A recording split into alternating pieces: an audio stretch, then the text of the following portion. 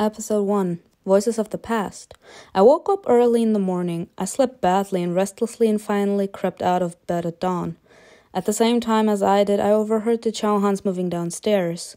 As Sana's guardians, they had to accompany her on her last journey. As soon as Sana accepted the status of White Widow, she was expected to sever all contacts and connections and become a hermit. From then on, she was supposed to roam around the world alone, living in poverty until death. Damn. Like, that's wow. Just because her husband was killed and she was married to him for, 5 minutes, and still anything was better than being burned alive. Are you sure about that? She has to roam around the world alone forever. I don't think that's something positive. I was not allowed to say goodbye to Sana. Priyanka kept looking askance at me since the maid had said those last words to me. Beware of the enemies that rule from the shadows. Like I said, my two suspects are my soulmate Amrit and Mr. Vaish. He started being sus to me early in the episodes already. I've had to take into consideration all the warnings I had received during my stay in Calcutta. I should have been worried about practically everything. Yeah, I sluggishly got out of bed, intending to at least make myself presentable. I don't wanna.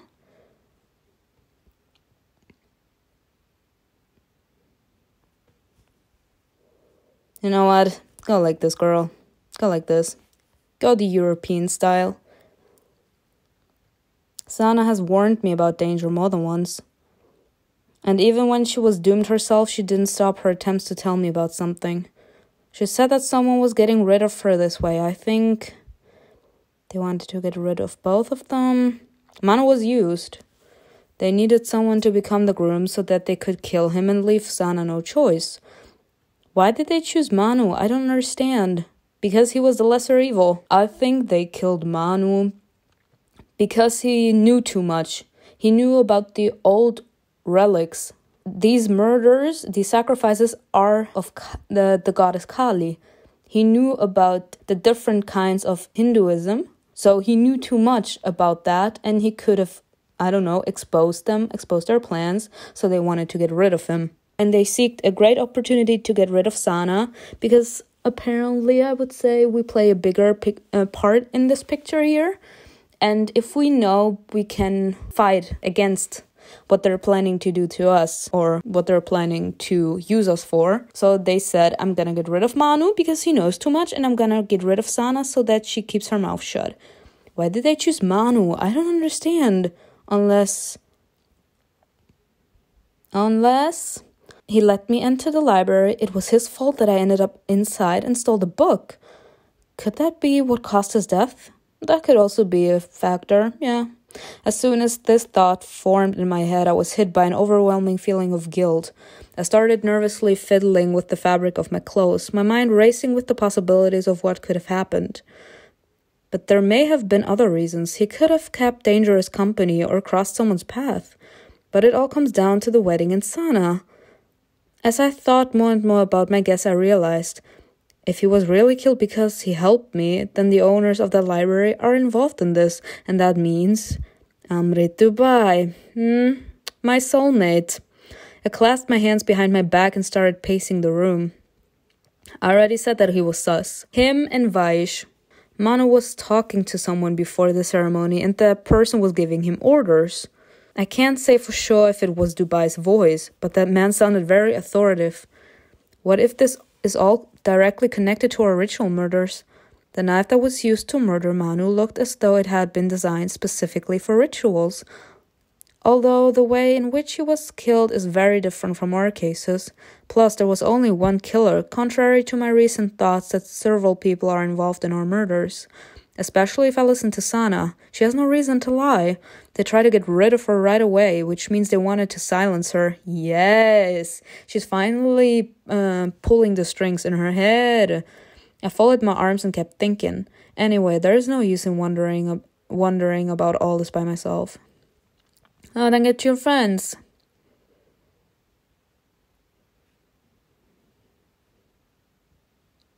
By lunchtime, I was already at the embassy. My colleagues arranged a meeting in the cafeteria. Killian met me there. Oh! Okay. Isn't that what he was wearing at the wedding? Ooh. Well, oh my god. Yes, he's fine. Oh my god, he has a tattoo. Oh, he looks fine. All your relationships have improved. Thank you. And Lima. Oh, we can... Ooh. Okay. I love when her hair is open. You know what? We have been wearing saris all the time. Let her wear a sari and jewelry. Let her show her beauty. All your relationships... Let's go. I noticed a tattoo on Killian's arm, and at first I didn't believe my eyes. Is that a tattoo? Killian nodded, calmly looking down at his hand. Yes, I've already explained everything to Lima. One of the consequences of my ugly past. I couldn't get rid of them.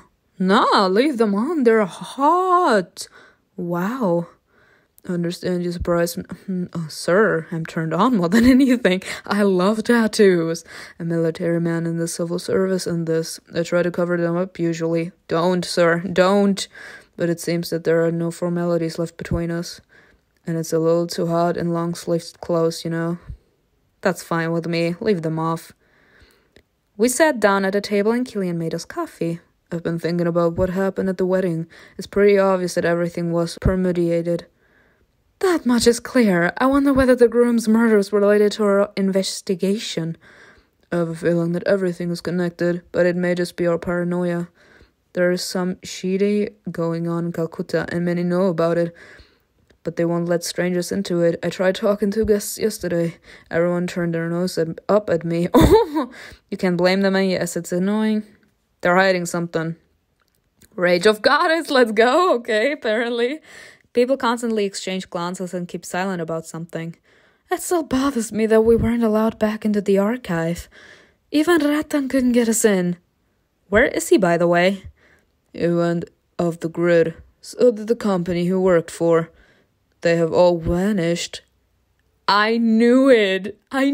This man is... He's hiding something. He's sus. Are you responsible for the murders, Ratan? Actions speak louder than words.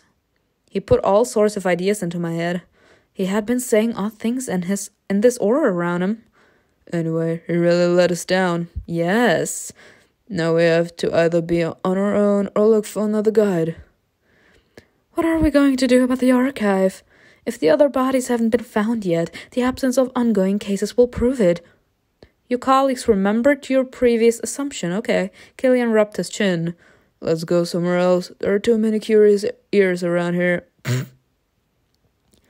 We went to the embassy courtyard. The air was humid and heavy. A sign that a storm was brewing. Killian got straight to the point. I think they won't let us go through their papers. They didn't even let us back into the archive, so for them to let us poke our noses into the database or the ongoing cases, we shouldn't even dream about it. Lima sank onto the bench, exhausted, looking at us. I don't want to return to London empty-handed after everything we saw in Calcutta. The murder at the wedding really threw me for a loop. We need to find out the truth and the exact number of victims at any cost. I started thinking about how we could get into the archive. One thought became louder than the others. It was completely absurd and wrong, and therefore possibly the most effective. Uh-oh. We can sneak in at night. You are so... Girl. Yes, and get an earful from our superiors when they find out. Killian, yes. How are they ever going to find out? Unless you tell them, of course. How do you see it playing out, Amala? There are police officers there. The building's guarded. If we get caught, the diplomatic relations between our two countries will be at risk. Do you have any idea how much trouble we'd be in? Besides, we cannot use illegally obtained information in the investigation. Our diplomatic relations are already at risk. A British citizen was killed during a ritual. Amala... When I said that we needed to get the truth at any cost, I meant something different. Path of loyalty. I crossed my arms over my chest, glancing at my colleagues. To be honest, I'm exhausted and ready to consider any option that will help us solve this case. We have been assigned a task, and how to perform it is up to us. The locals aren't helping us. It's almost as if they don't mind living alongside murderers. We have to get to the bottom of this, legally or not. Ooh. She said I'm Lin Bei Fong now. We're gonna do this. I'm gonna do this my way, outside the law. Lima and Killian exchange glances. This is a stupid, reckless idea, and it's a criminal offense. My connections can get us out of the tight spots, but everything has its limits. This is a bad idea. The game is not worth the candle. I need to push them and persuade them. Convince them. Sometimes there are things that you can't achieve by totally legal means. Ooh, respect too. My grandfather fled from India from her husband, contrary to her family's rules and traditions. She was looking for a better life. You, Killian, were an unscrupulous mercenary, and now you're an attaché for the British government. Honest, straightforward methods are great, but if the locals keep getting in the way, we need to find a different way. Resourcefulness, willingness to do anything for the sake of your goal, looking for workarounds, all these distinguish proactive people from ordinary ones. People who are not submitting to circumstances but changing them for their own gain. Your determination is admirable. Killian spread his hands helplessly and nodded wearily. Sir, you can't convince me otherwise. Fine, let's think about this, even though it's absurd. To be fair, there's absolute chaos going on around, and we're the only ones trying to play by the rules, so to hell with them. The British government has a personal interest in this case. We have to act quickly.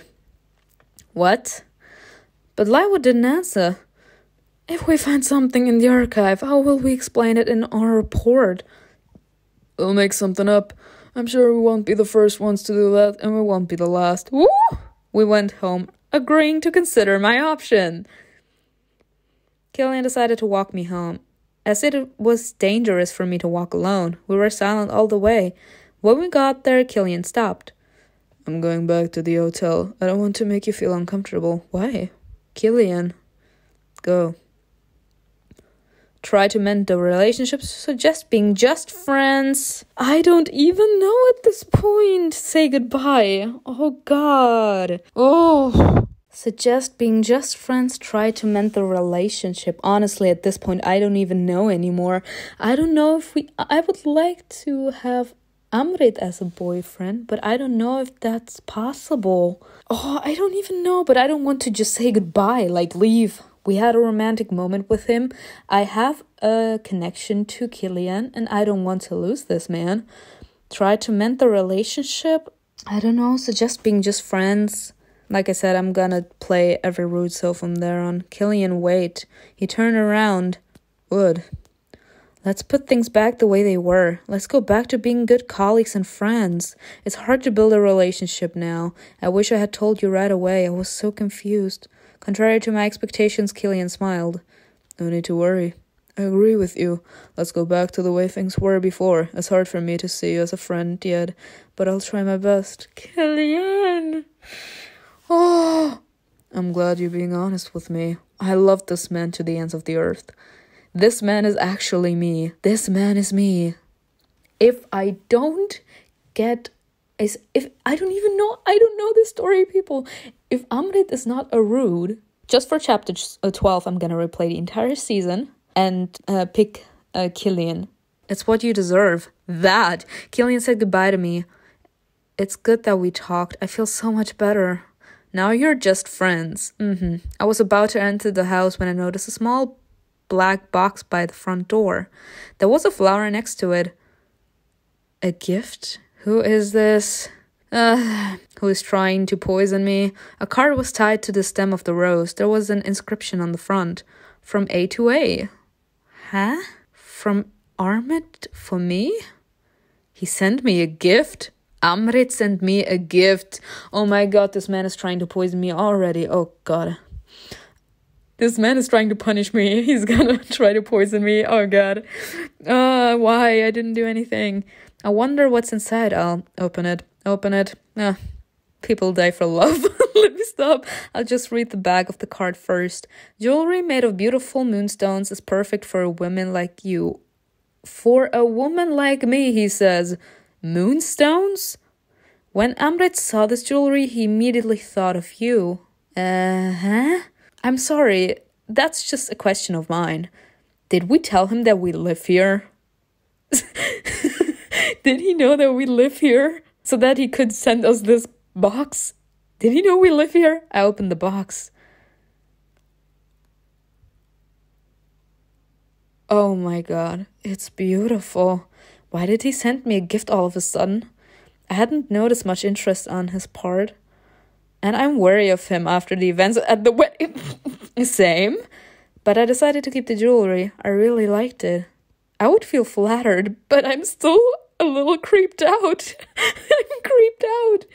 As long as this man doesn't prove to me that he's actually innocent, like right now. You know, it's because he seems sus. Mysterious, all nice and good, but you are sus, Amrit. And so is Vaish. These two have to show me something this season. Once in my room, I changed into pajamas and got ready to take some needed rest. In my desk drawer, there was the diplomat's diary that I never got to read. I decided to spend my free evening studying it. An obsessive thought kept circling through my mind. I was visited by the dead whose cases we were investigating. Mr. Rose will probably come to me too. He was insufferable alive, so I'm sure he'll drive me crazy as a boot. But the atmosphere in the room remained the same. There was no green, red, or blue haze. It was all clear. I decided not to overthink it and went to the bedside table to take out the diary. A moment later, I was sitting on the bed, leafing through Mr. Hayes' diary.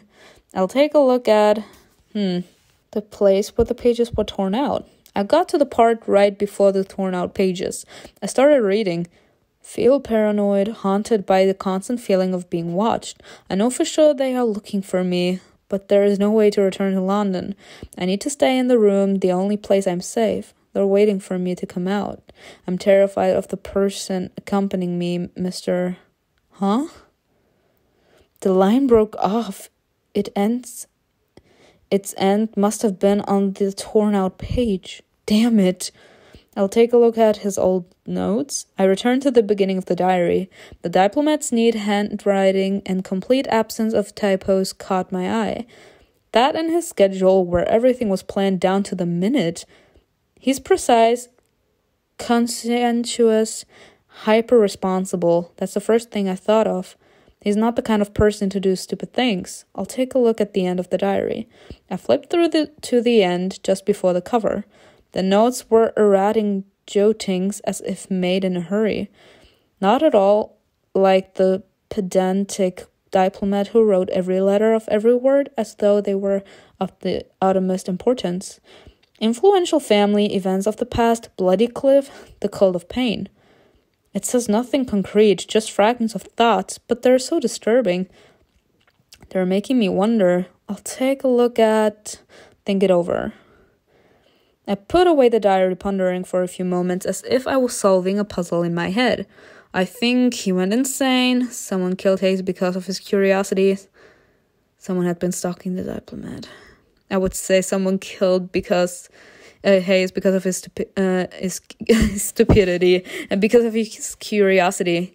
People say curiosity killed the cat. It looks like the diplomat stuck his nose where it didn't belong and got into trouble for it. Although he doesn't appear to be arrogant or particularly curious, but rather a precise and responsible person. No, I need to think of this from another angle. I put away the diary, pondering for a few moments as if I was solving a puzzle in my head. Okay. I can't say he went insane. I don't think that. He was writing about someone looking for him. The hotel staff confirmed that Hayes didn't really leave the room and only accepted food from one trusted person. It can be attributed to paranoia, but in our present circumstances, his fear might have been well-founded. But who could he have been afraid of? There are several possibilities. Your assumption will play a role in the investigation, but I think it was the man who accompanied him, an influential family, a local cult. An influential family, the man who accompanied him, a local cult? At this point, I don't even know. An influential family? He wrote about it at the end of the diary. Besides, only influential people have such power and the ability to have someone followed anywhere. But which family is so influential in Calcutta? Brahim's.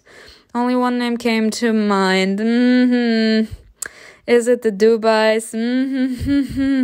It's too early to blame them. They're not the only rich family in a city this big, but I decided to keep this idea in mind.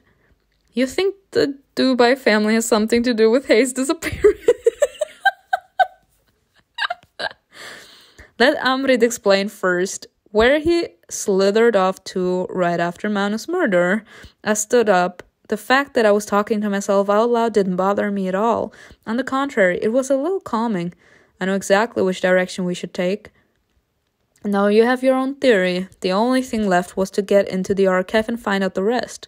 To do this, I needed to wait for Killian's response, even though I knew he wasn't too thrilled about my idea.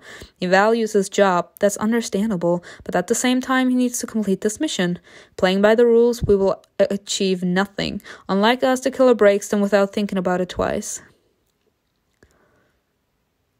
We dined in silence. There was no maid anymore, so the cook set the table and Priyanka served. Aryan silently read the newspaper and his wife tried to entertain me with light conversation. Do you have enough clothes, Amala? Should I get you some new saris? No, thank you. You look gloomy. That's because I feel sorry for Sana. You ruined Sana's life and didn't even flinch. I'm angry at the way Sana was treated. The guests were very cruel to her. She had only been married for a couple of minutes, but they punished her with the fate of a widow as if she was guilty of something.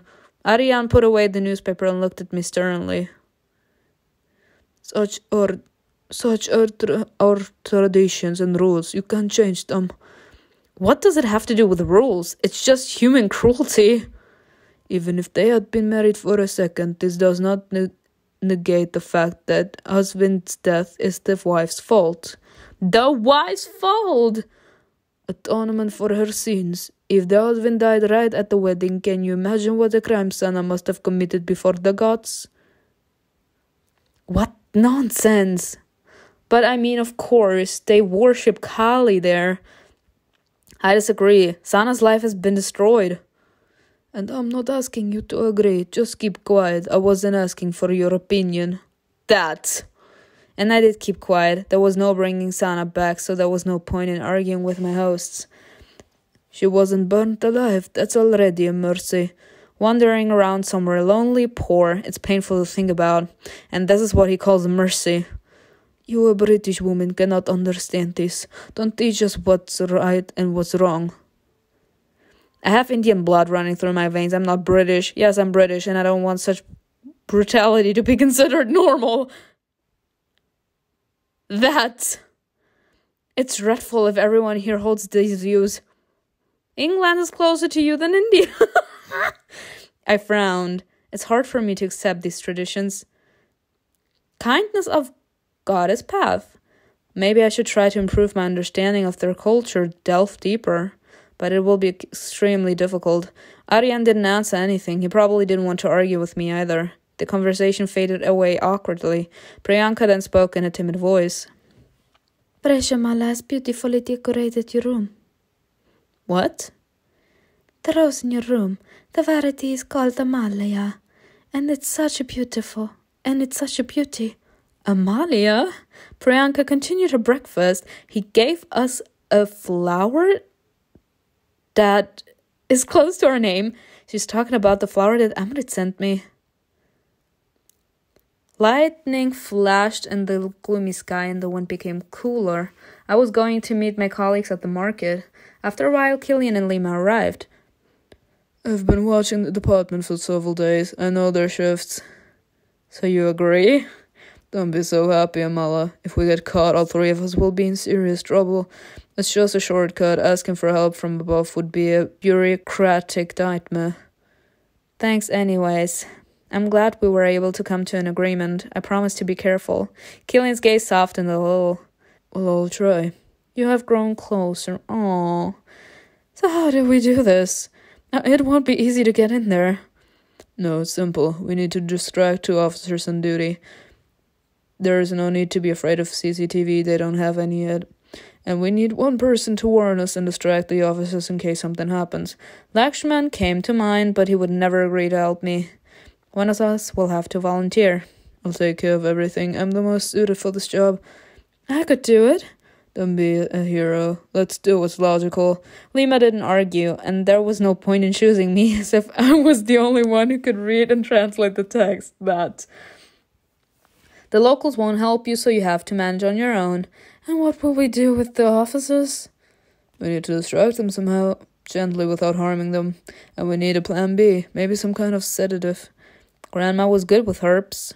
When I had a headache or Kieran's back hurt after training, she always brewed us some sort of concoction, and they worked great. But will I remember how to make one? I know a recipe. Mom used to suffer from insomnia. Ooh, Grandma would make a herbal remedy, and Mom fell asleep within 10 minutes. To respect, let's go. It's an old Indian recipe, but I remember it well. Seriously? This could help us a lot. The recipe will help in the future. Your colleagues' respect for you has increased. Let's go. We need lavender, thyme, peppermint oil, and pasque flower. The latter is a rather rare plant, but I think we can find it. We started buying the necessary ingredients. We bought ready-made spices, so I didn't have to grind them in a mortar myself.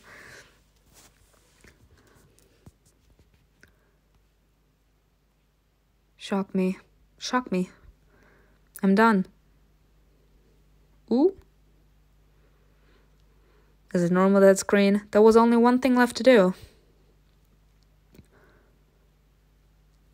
We followed Killian's plan. He paid some local boys and girls, and I explained to them what to do. The local children will help you distract the officers. Oh, that's cute. They would make some noise near the department to attract attention and then scatter. Many of them were skilled thieves, surviving only in this way. Teasing the police and running away was not something that they hadn't done before. This would have given us half an hour in the archive, no more. Let's go. Upon hearing some noises, the officers left the department, hurrying to sort out the mess, which we arranged. Killian entered first. If someone was left inside, he would immediately deal with them without any fuss. To our surprise, there really were 2 officers left inside, but both were peacefully dozing in their chairs in front of the TV. The door was open. There were half-finished tea and half-eaten rotis next to them. I couldn't believe my eyes. I whispered, "You said there were only 2 officers on duty, didn't you?" "Usually, yes, and we saw 2 come out, so there must have been 4 in total." "But why?" We took a closer look. There were a couple of bottles on the table. "Maybe they came to pass the time. What happens if your concoction is mixed with alcohol?" "I don't know, I've never tried, but they seem sound asleep." The herbal connection saved you some time. Some trouble. The atmosphere is inviting. The warmth, the soothing sound of the TV, no work to do, and a nice drink before bed. I don't know, B or C. The main thing is to get the information we need. Let's do everything quietly and leave. Yeah, we need the information. Turn over the file cabinets if you have to. We don't have time. I'll go outside and be on the lookout.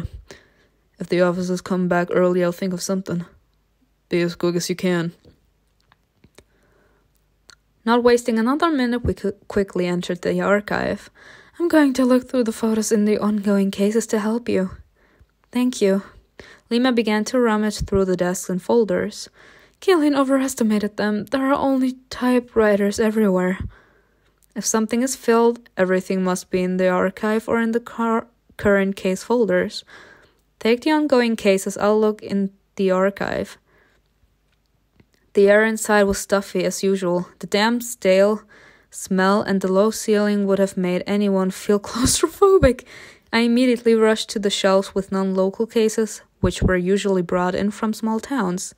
As there were better specialists in Calcutta, these cases were sent here for a more thorough investigation. As a result, many cases were dropped and sent to the archive. Well, looking for something close to Calcutta. I sat down, skimming through the case folders. At some point, I got a little dizzy. I felt queasy. The all-too-familiar feeling caused me to panic. Oh, no, not again. Everything went dark. Great. And there is Orr. Old boss. When I opened my eyes, the archive was immersed in a green haze. No, please, not here, not now. I smelled incense and decomposition. Damn it. I got to my feet, already knowing what I was going to see. A shadow moved between the shelves and floated in the light. Yikes. Oh my god. Here you are. And of course they leave it like this.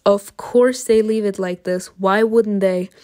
So, we didn't find out anything yet. But yeah, Zana is officially gone. I'm gonna miss her so much. And the last thing we saw was Mr. Rose. Boot Mr. Rose. And I'm intrigued to know how this conversation is gonna be because we actually knew him. And this is probably gonna be traumatizing for her. And for me as well. So yeah, that was it for today.